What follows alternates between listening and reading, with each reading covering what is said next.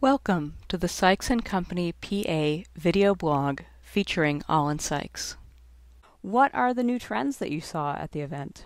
This group was certainly far more engaged with respect to their interest in opening stores or establishing, frankly, new startup pharmacies. And I think if there's one trend to specifically answer your question, I'm somewhat amazed at is that I'm seeing a lot of pharmacists really wanting to open new organically grown stores, much more so than several years ago, primarily because a lot of the older age pharmacists, which average age of the pharmacists in this country is probably in their early 60s, they're not selling their pharmacies. They're keeping them. Mostly because they don't have retirement plans in where they need to be. They don't have the resources to live out their lives the way they intended maybe 20 or 30 years ago, and they're A, loving their profession, and B, needing the income.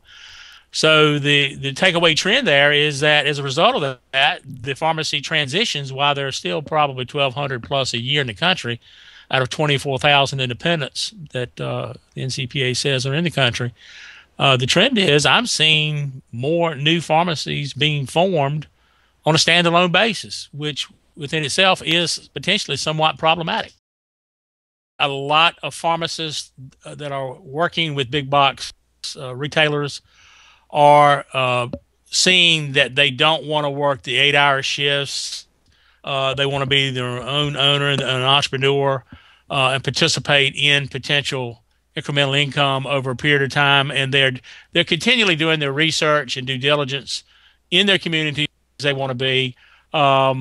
So I would say probably big box pharmacists moving towards independent community-minded pharmacies in their areas would be a trend. Now, I'm typically talking about non-urban areas.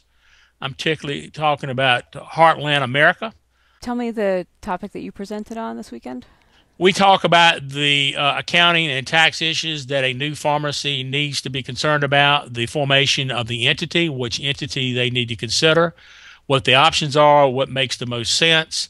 Talk about how the accounting can be done in a fashion using cloud-based resources to strip costs out of the back office of a pharmacy so the pharmacist can concentrate on increasing relationships with patients and increasing revenue versus spending their time in that back office, and then participating in a panel discussion, obviously at the end with the technologist, the healthcare legal specialist, a transition startup specialist, and ourselves. So we spend a couple of hours and being very engaged talking with these pharmacy owners. And again, anybody watching this video that has not been to an ownership workshop that is looking at ownership, really doing themselves a disservice not attending this workshop, because it's 2.5 days packed of both financial, marketing, technology, legal, out front. I know there's an OTC out front specialist from the NCPA comes in.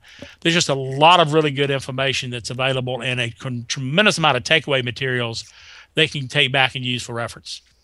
And if someone is in that research stage of looking at where and how they want to open a pharmacy for themselves, and maybe they've attended the event or they're planning to attend, what are the best steps they can take in terms of accounting and tax? When's the right time to start thinking about that, and how should they approach it? Really good question.